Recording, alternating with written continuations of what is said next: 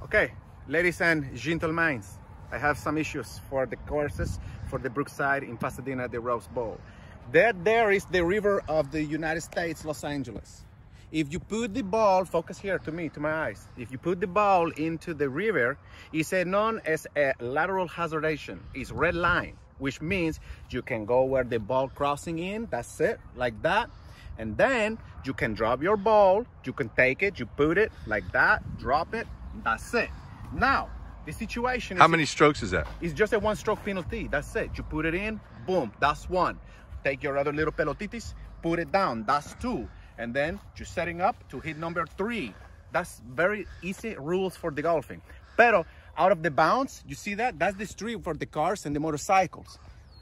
If you put it there, that's it. That's out of bounds. You have to put the pelotitis back on the tee. It's 1 is out, drop 2, hitting 3. But for Tropicana tourneys, we're not going to put that shit because that's whack shit. You're going to smack that shit, and if you put it out of that shit, you're going to take the distance of that shit, similar but different to the river, and you are going to drop the pelotitis like that, boom, and instead of hitting 3, you're going to hit number 4. You're not going to drop it and B.O.B. because that's going to slow down the speed of the golfing. No one likes slow, okay? Don't be nasty. Now, that's it. Put it in the fairway and don't worry about those putas, and that's it.